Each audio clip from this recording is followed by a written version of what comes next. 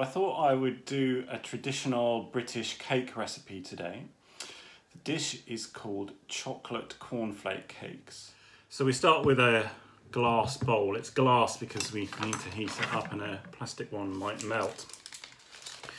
So into that bowl we put 100 grams of chocolate. Now I'm using Galaxy chocolate today, and then you break bits of it into the bowl. Now to that you add 50 grams of butter. If you look on a normal pack of butter, what you see is that there's markings here which indicate weight. So you don't actually need any scales to weigh your butter.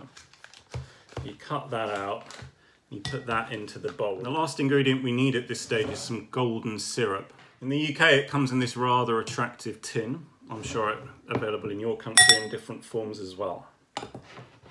So we need 3 large spoons of this.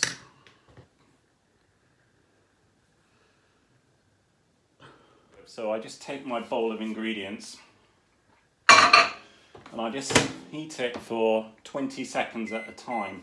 You don't want to blast the ingredients because you don't want the ingredients to start to boil, but you do want them to all melt together. It's not quite melted, so we'll do another 20 seconds. It's starting to melt now, so I'm going to do one last round of 20 seconds.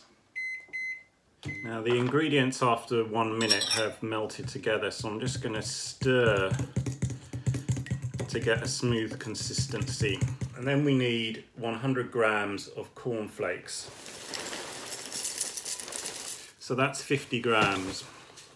So you basically need 2 bowls of cornflakes. You put them together with the melted chocolate and syrup. Then you just stir together. The cornflakes are more or less uniformly coated in the chocolate. So we want to take these little cupcake molds and we spoon the mixture into the molds. A baker's dozen. 13 of these lovely chocolate cornflake cakes. Now they're not ready yet. The chocolate needs to set. So what I'm going to do is to put these into the fridge.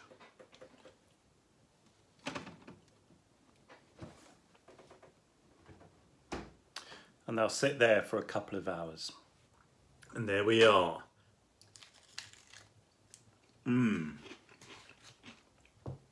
That is a taste to be savoured. I hope you enjoy my chocolate cornflake cakes.